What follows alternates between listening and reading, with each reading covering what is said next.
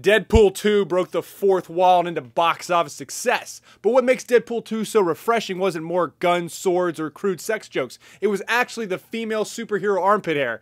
Just kidding, that was really, really weird. But what does make Deadpool 2 so refreshing is the fact that it is so insane it can actually make politically incorrect jokes and get away with it. I'm Ben Davies, this is Pure Hollywood.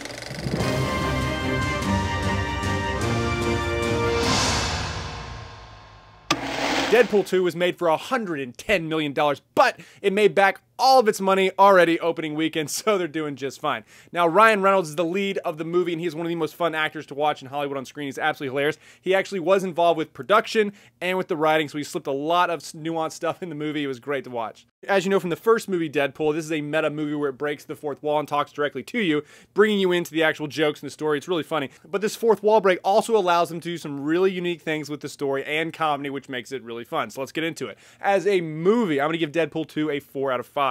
Now, this movie is the classic. If you like the first one, you'll like the second one. It's pretty much the same thing rehashed with nothing extraordinarily new about it. I did love Josh Brolin as Cable in this movie, and as you know, he played Thanos in the Avengers Infinity War a few weeks ago, and he's pretty much in everything. Sicario 2. Josh Brolin's just... he's in everything. Now, also, this movie does have a lot of heart, which allows it to have more levels than just mindless action on screen. There's a lot of inside jokes that are great. It's funny. It's action-packed. There are a few CGI fighting moments that you know are just like so outrageous that you don't really invest yourself in it. And there's one moment that the movie does kind of slow down a bit, which is surprising for a movie that had so many things thrown at you in the first one. But it's still a great, fun ride. Really fun as a movie. Now, as a film, I'll give Deadpool 2 a 4 out of 5. Now, what Deadpool 2 did so well is it played to its strengths. One of the things that it has that no other superhero movie can do is talk directly to the audience and get away with it. And because the movie is so insane and doesn't take itself seriously, it's allowed some leeway to actually get some politically incorrect jokes across. Like, there are actually jokes about cultural appropriation, inclusivity, feminism, and racism. All this kind of stuff is actually out there. Now, obviously, not all the jokes were poking fun at people on the left. There was plenty of stuff to go around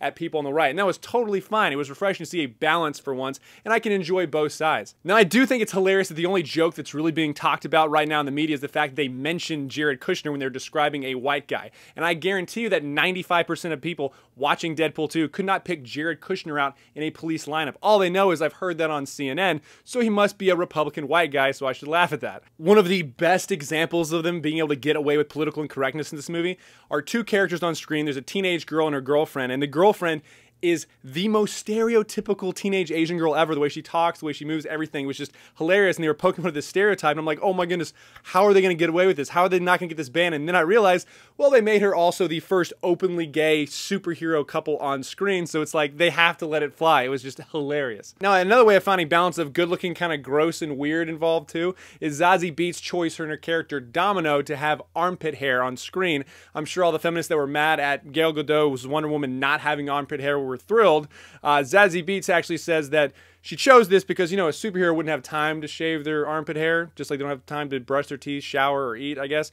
But yeah, anyway, that was there too. Now, my faith and values is a 3 out of 5. Please do not take your kids to go see this movie. There's a lot of horrible, offensive stuff in this movie, but that's not what I'm going to talk about. However, the values and the heartbeat of this movie is actually pretty good. You see Wade dealing with unbelievable grief, and now he's finding a new purpose and realizes there's more to life than just living for yourself, seeking ecstasy and pleasure. However, the most interesting take on this movie is the theme of accountability. When does that happen? What does that entail? In the movie, there's a young boy who's 14 years old, and he's going to grow up to be a mass murderer of women and children. However, in this situation, he realizes that the boy is only 14 years old, and he is not accountable yet. He's like, this is just a kid. Maybe he can change his ways. Now, this mercy is not granted to other adults who chose to do horrible things and who could have changed their ways in the future, which happens to bring up a very interesting discussion. Now, in the Bible, it's very clear that all children need to be protected at all costs. In fact, Jesus even rebukes his disciples who are getting in the children's way of getting to him. But it is clear that at some point you do become accountable for your actions, even though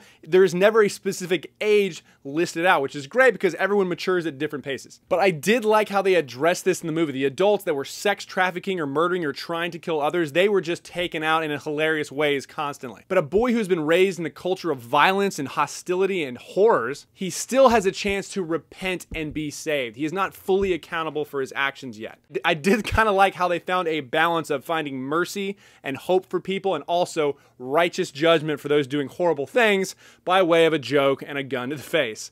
I'm Ben Davies, this is Pure Hollywood. And another fantastic news, you can now download the Rebel app and take me with you wherever you go to get exclusive content in the entire Rebel lineup.